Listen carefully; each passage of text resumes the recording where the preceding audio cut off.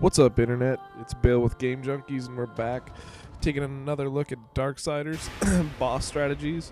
Today we're going to be looking at the second boss of the game, the Griever.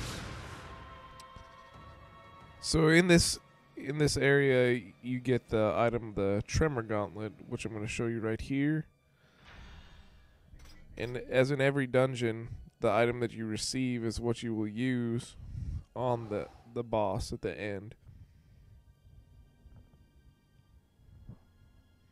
Kind of looks like the Power Glove, but so the main focus here is if you see these big blue ice formations, you want to knock these out as soon as possible, because if not, it's going to give you a pain in the ass here in a minute. So Big Ugly comes out, says what's going on.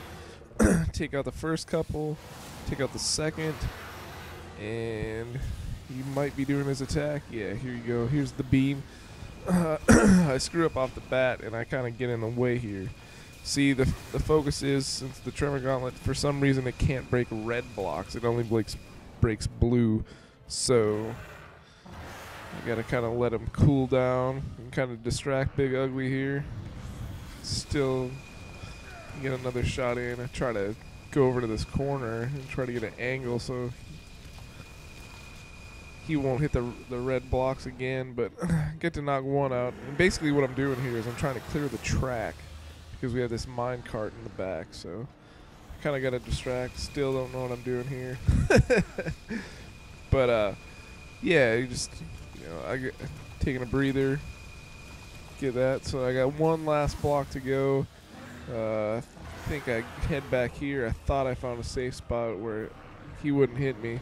Kind of ducked back here, thought he was getting it, but then he does that swing back and still hits it. So I'm like, well, what else can we do here? Wander back, just kind of feeling it out. We'll just move this up a little bit.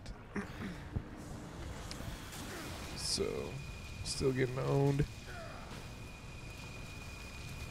So then I decide I'm going to take the approach and I'm going to get up close. And then he just kind of tries to melee you, so kind of gets rid of the beam. So get up close again, let him take another shot, just jump out of the way. Get up close, get in this guy's face, pisses him off. But he doesn't shoot the beam, and bang, the track is clear. So now you just got to run back. We're going to grab this card again. And bam. So we stubbed his toe, pissed him off. He sends it back at you. A lot of people try to avoid these little spikes. If you just hit him again, he applies to the rule of three. So 1, 2, and here comes 3. Bust the ice off his chest, exposing his heart. And rinse, repeat. Of course, he's going to let his friends come out here.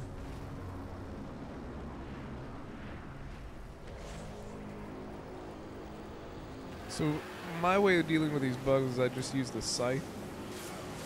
I upgraded it to have this spin attack. All you gotta do is hold down the button. You can get a little bit of health by ripping them off if you do the action right there when it prompts you. And then once the bugs are clear, do the minecart all over again, rinse, repeat, stub his big ass toe, he'll kick it back at you. There you go. And instead of avoiding the spikes, just hit it back at him again and then try to jump there. See, I only took a little bit of damage. And it opens up the spot, just wail away at his heart. Keep going. Eventually he's gonna have enough. Kind of kicks you back. Go deal with some more bugs. And here they come. And like I said, all you need to really do is just spam away at this scythe attack, collect some more souls. Just use the action to catch the stragglers. And then we're going to go back to the cart.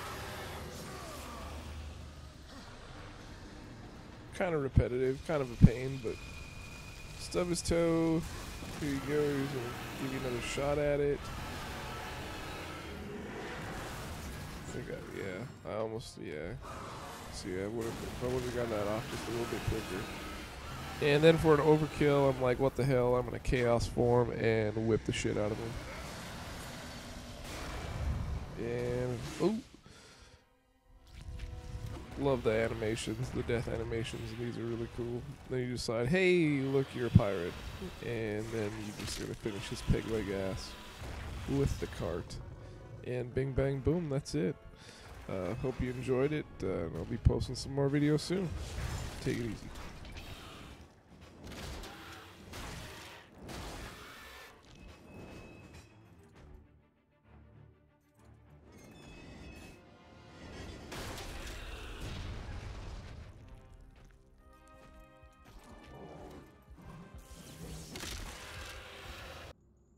Score mean?